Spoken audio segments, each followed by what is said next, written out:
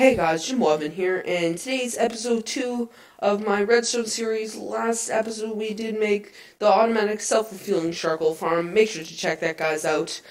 And today what we're doing this episode is I'm going to be making the Obsidian generator, and this is a sweet design.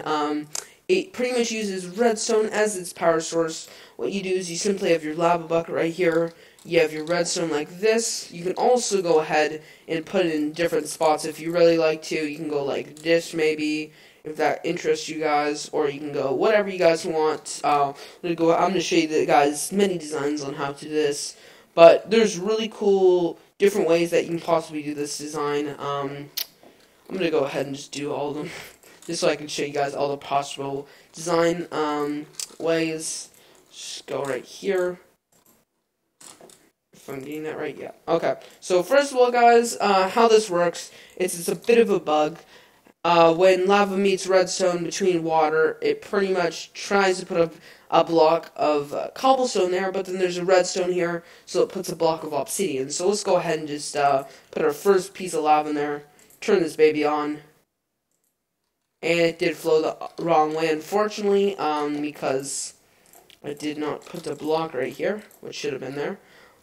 So you have to, unfortunately, have something there. So I press it, turns that block to obsidian, press back, and look at that, we still have our block of lava. So that's the first way to do it. Then, of course, there are many, many different ways. I'll do a few of them in this episode. Of course, there is this way right here, where you're pretty much just pressing this button right here. Press the button, works many different ways. Of course, it's going to work that way. A lot of people say it's the best to work up here. You pretty much put it over on this side right here. Then what you do is put your lava bucket thing right here, press this, turns into that, turn it off, mine it, do the exact same trick again, and then turn it off.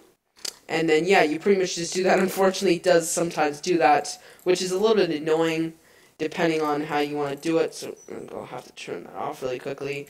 And then yeah, it's just sick. It's an obsidian generator. The only thing, the byproduct it does use is redstone, and it makes it into obsidian. So that, I have to admit, that is worth it, depending if you don't have a lava source or not, or if you have a lot of redstone and you want to get rid of it. So that's pretty much it for this obsidian generator tutorial, guys. As always, if you do like this video, make sure to hit that like button, and if you really like this video, make sure to hit the subscribe button. This has been Jim11, and I'll see you guys later. Bye.